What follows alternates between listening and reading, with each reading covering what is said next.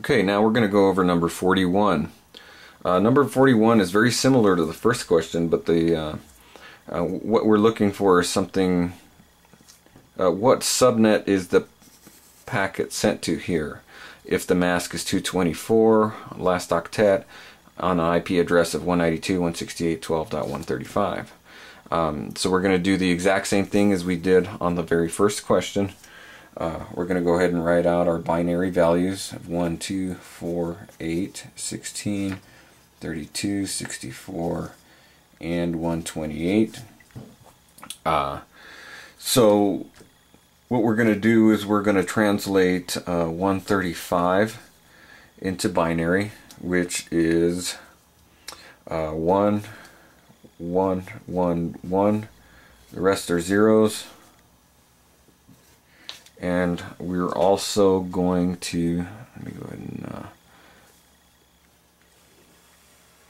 finish this out here. We're also going to translate 224 into binary, and again, your mask bits are going to come from the left to the right. And in order to get 224, you're going to add 128 plus 64 is 192 plus 32 is 224, and the rest are zeros. And we're going to perform the AND function again, just like we did in the first question.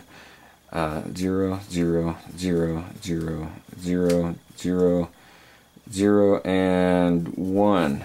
So it looks like we have a 128 subnet.